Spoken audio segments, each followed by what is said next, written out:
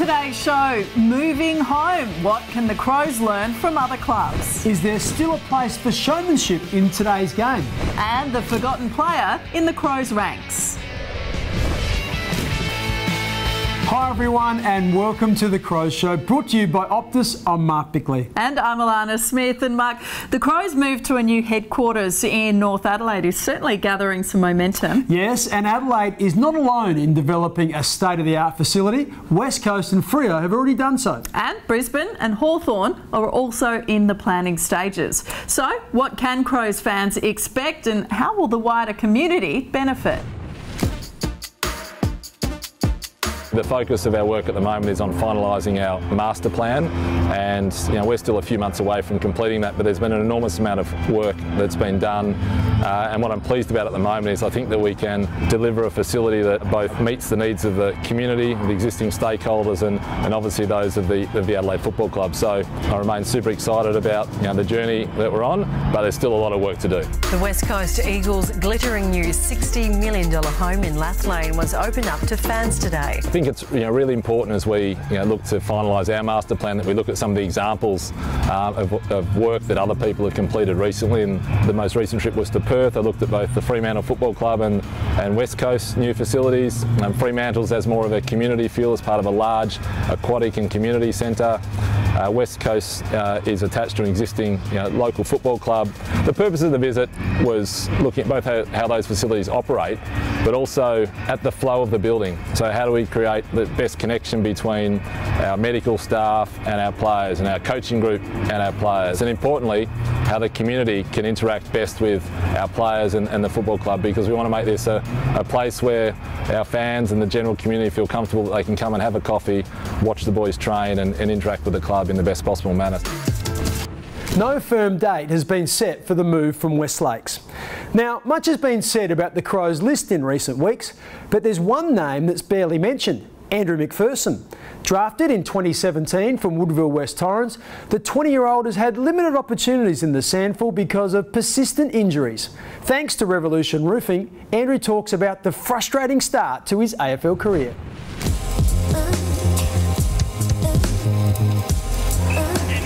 It was a great experience this year, being able to get some continuous footy under the belt. Obviously there has been a couple of interruptions, but yeah, I think just taking that first step and getting whatever it was, 8 or 9 games strung together was good for my development, and obviously a lot of fun as well. Quick kick comes from Straw, and the handball came from Jacobs, and he's popped them through. Great group of boys out there at the moment. Obviously you get the leadership of some of those older guys coming back as well. The other young boys in the back line have been awesome. They've really got a lot of talent to show, and you can see they're developing other aspects of their game now as well, as far as their defensive side, some of their leadership and communication, and I think long term those guys will be really important players for the footy club.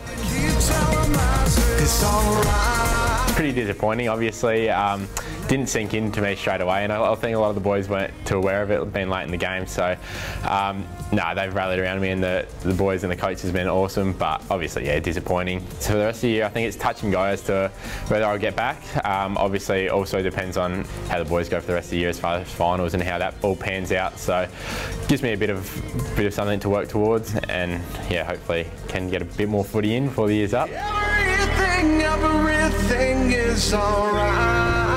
Andrew is contracted until at least the end of 2021.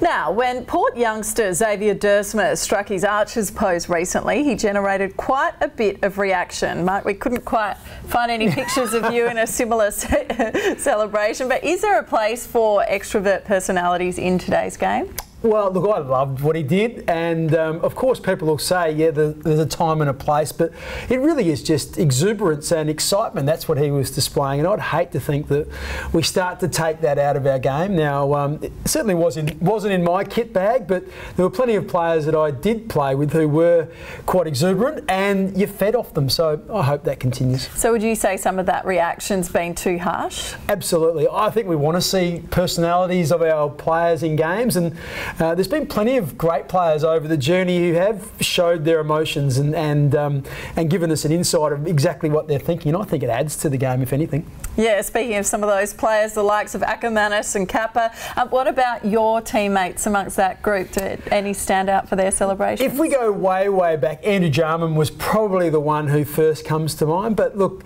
over the journey and even more recently, I think Eddie Betts, some of the times when he's kicked those great goals and he's grabbed his Guernsey and done things like that, I just think it just shows how much it means to them. And as you said, you could flick to the crowd and take a shot of the crowd when you see the players celebrate, and the crowd absolutely love it. Yep, love seeing a bit of personality, don't they? All right, when we return, one youngster with heaps of personality has Brodie Smith searching for answers.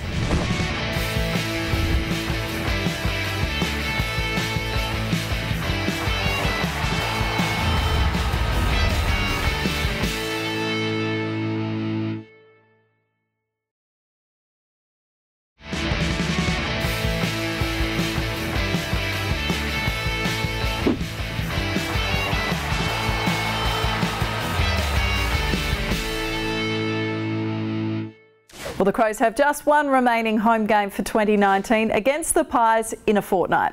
Tickets are available at ticketek.com.au. 2 years ago, Lockie Murphy was selling Brodie Smith's Guernsey in the Crowmania store at West Lakes. That was before he was selected in the rookie draft and joined the AFL ranks. Now, of course, he shares the locker room with Smithers, so you'd think they'd know a bit about each other. With the help of Thomas Farms, let's find out. This week I'm joined by Lockie Murphy. Let's see how much I know about Murph. Hey mate. Thanks for having me. No worries. Righto, first one. If I was to die tomorrow and I could have one last meal, what would it be? Palmer. Yes, you got it right. Even said it the way you'd say it. Yep, no, that's good on you. I have two dogs, one in South Australia and my home dog back in Melbourne. Yeah. What are the names of both of them? I know Johnny. And I've seen plenty of the other one on social media. Robin. Robin. Sassy. Sassy. Oh, probably should have called it Robin. I have a mum and a dad. What are their names? Yep. Robin and Pete. Robin. No, it's Rod and Rachel. Oh, yeah. What draft pick was I? Rookie pick, 41. Oh, 38. Oh, it's close. Yep, you were, but not right. What high school did I go to? Oh, it wouldn't have been a very good one. Where'd you go? Ivanhoe Grammar School. Okay. There we go, is that it? Thanks for having me. That is a work in progress for sure. Okay, now it's fair to say Don Pyke's golf challenges this season would all fall into the amateur category. But the next to take him on has spent time on the professional circuit in Australia and Europe. Thanks to Optus, let's see if Pikey meets his match. Hi guys, welcome once again to the Optus One Hole Challenge. I'm joined today on little par 3 here by the head teaching pro of the Glenelg Golf Club in Sarah King. Welcome along, Sarah. Thank you very much, thanks for having me. Thank you for hosting us on your beautiful course, and I'll get you to talk a bit more about that in a minute. Your golfing history, you've formerly been on the tour and now back here in teaching role. Yeah, absolutely. I played on tour for a few years, about 4 or 5 years, 1 year over in Europe, and then fell into the coaching role and wouldn't have it any other way. Beautiful, so you're helping all the members here at Glenelg improve their game and see themselves get better. Yeah, absolutely. I do various members here, juniors. I've also done a bit with Golf Australia as well, travelling with some of their teams. So yeah, it's good variety. Good. Well, I'll get you to go first, and you can look at my swing and give me some feedback and give me something to work on. All right. All right. You're away. We've got about 105 metres here today.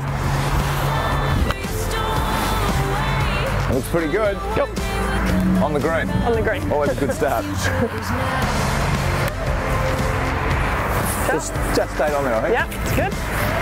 So, Sarah, how did you find the tour? Is it the glamorous life everyone makes out to be? No, it certainly isn't. I mean, obviously, if you get a good run or you get a win under your belt, it's pretty good. But for me, playing over in Europe, if you weren't sort of top 12 or 15 every week, you really weren't making any money. So it was pretty difficult for me, but absolutely glad I did it, and great experiences out there as well. All right, well here we go. Got 2 on the green. Yep. So now it comes down to the business of putting and getting in the hole. Yeah. Oh wow, that's a misread. soft and weak and to the right. That's not going to get it done. It's time to be someone I want to recognize. The future starts right now. Nice three putt. Beautiful. Just what you're after. That's good. That's good. That's a tough score. Thanks very much for joining me, Sarah. We clearly hit the greens a good start, but we need to do some work on our putting. Maybe you can give me a putting lesson before we finish up. We can tell you that came up. Thanks for having me. Good on you. Cheers. That would have to be Pikey's worst putt of the year. Stay with us when Mark returns. Players try their hand at saving lives.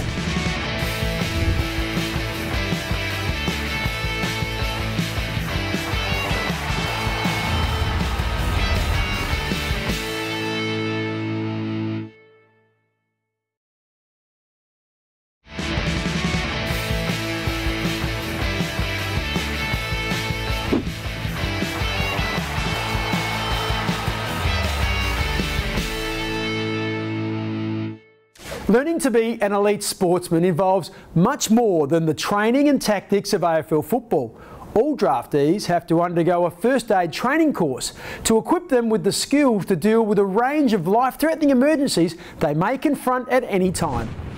If someone's unconscious on the ground because they've had too much of whatever it is, just by simply rolling on the little side, might that save their life? The first few boys did some first aid training today. We had Andrew come in and we covered off everything from CPR, snake bites, spider bites, all that kind of stuff. So yeah, it was really exciting. And then the other hand on top, however you feel comfortable. The holistic education program here at the Crows is sitting behind the footy program, giving the boys life skills. So what we do with the first year education program is we connect it with the AFL Players Association program, and we obviously give them a Cert 3 at the end of their first year. So some of their accreditations they can take with them into the broader aspect of life. So put the mask over when you're doing the breaths. Mask. So pointy bit to the top.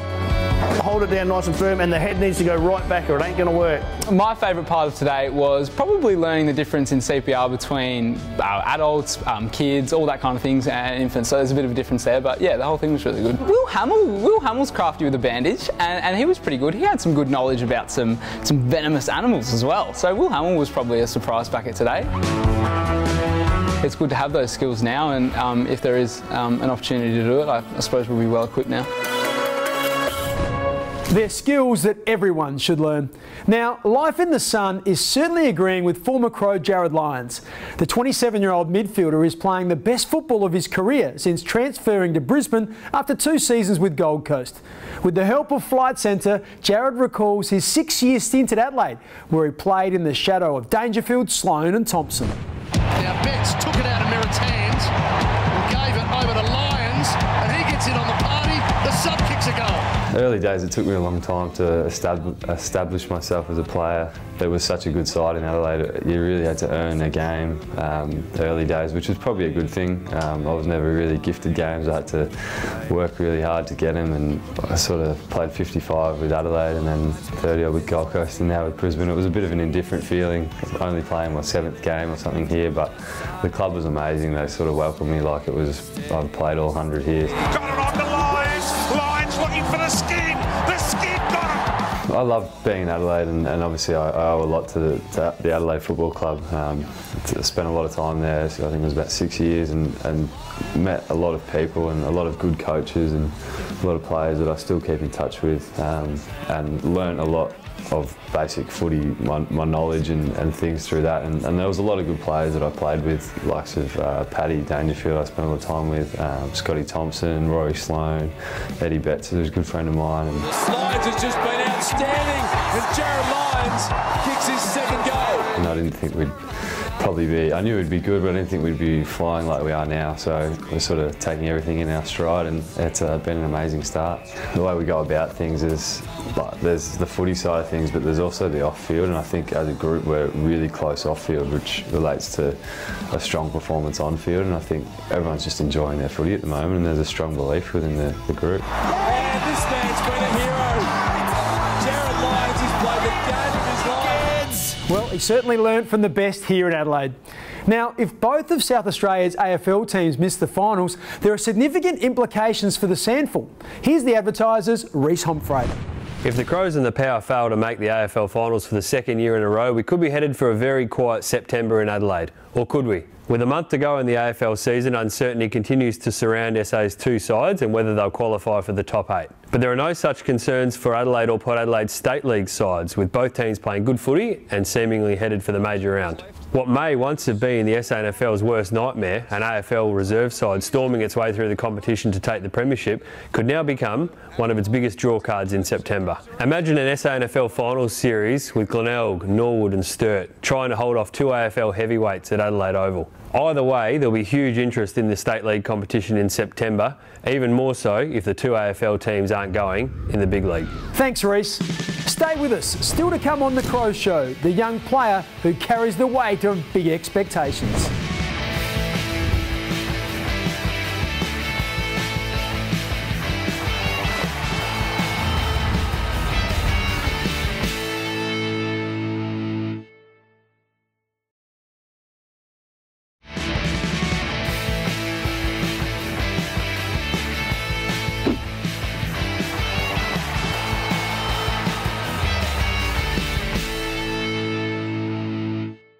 When the Crows' turn came to make a first-round draft selection last year, it had no hesitation in grabbing Chase Jones. Taken as pick 9, Chase wasted no time, making his AFL debut, lining up in the season opener against Hawthorn and scoring a goal with his first kick.